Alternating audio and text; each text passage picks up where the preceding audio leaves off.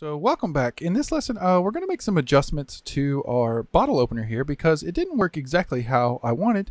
So let's go ahead and select our object, and we'll just take our penny here. And since it's parented, we can just grab it and move it up, or kind of move it back into our geometry, or into our design, to better fit what we're trying to do. So one thing I noticed is that it just didn't grip the bottle cap, so I'm going to lower it a little bit and raise up this part of the penny just like that, and give it a little bit more plastic underneath the penny. That way it's a little thicker and it doesn't break as easy. So I could even drop it in a little deeper if I wanted to, but I do want to be able to grab the bottom of the cap here. So the cool thing is that we've got our penny cut, our penny box cutter parented to the penny, so no matter where we put the penny, the hole is going to follow, which is fantastic. So that's looking pretty good. I'm happy with that. We've got a tighter grip on the cap here now. Next thing I want to do is maybe like make his tail taper so it's more like a shark body. So I think that would be funny. The only thing is it's going to pop out our penny, but I kind of like the design that it's showing here, so maybe we'll leave that and just have it where you can see part of the penny kind of showing through here. I think that could add just almost like it's its fin or something. So I'm happy with that overall, and it's looking pretty cool.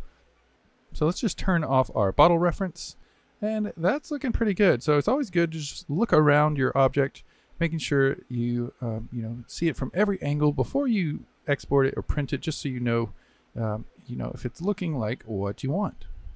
And now I'm going to take it into edit mode, and I may want to add an eyeball here. So I'm just going to move right click.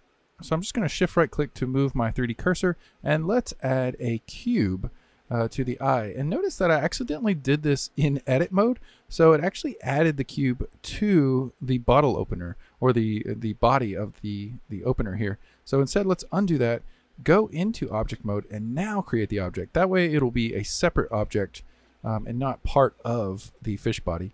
So I'm just going to squeeze it down a little bit. I'm just trying to kind of just make an eyeball here, maybe even do a loop cut just right there. And then let's select the top and the two side faces and just scale them down on the Z, and that's going to give us kind of like an eyeball shape. And then we'll just select all and then just rotate it on the x-axis. And I'm just kind of eyeballing it here, pun intended.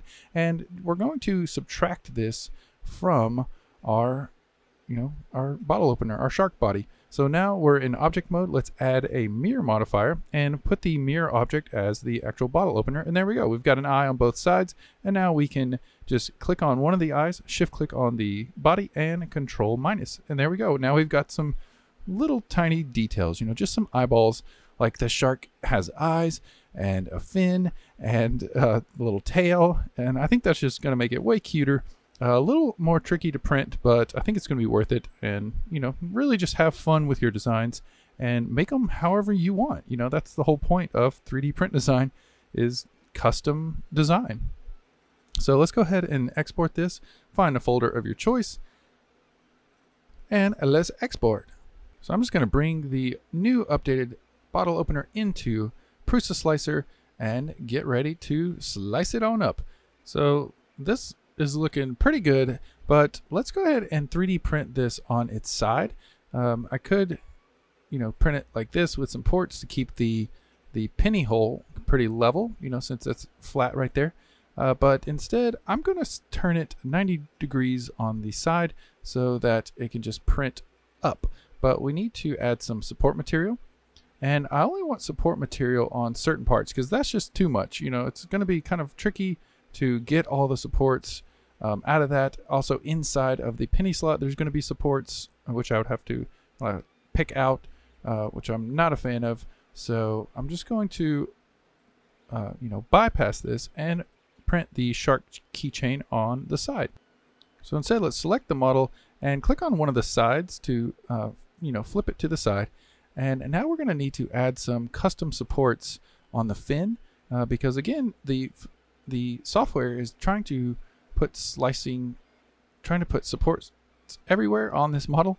So all we have to do is for support enforcers only, and then right click our object and do add support enforcer. And you can pick any one of these. I'm just going to do box and put the box around the parts of the design that you want supports for. So notice if I just put it on the fin, we have supports on the fin, but we also need some on the little tail because it's way more steep than a 45°. It may print, but just to help it out a little bit, let's add some supports right here. Again, just select the model, right click, and add another support enforcer. We'll just do another box and put that on the tail, but we don't want it to interfere with the penny hole, because I don't want any supports going inside of the penny hole. I just want it on the body of the fishtail. So I'm just going to put it right there, and maybe just bring the body out because the tail still needs a little bit of support. So let's just stretch that out just a little bit, and you can mess with these just like they're real objects and go into scale and just scale it.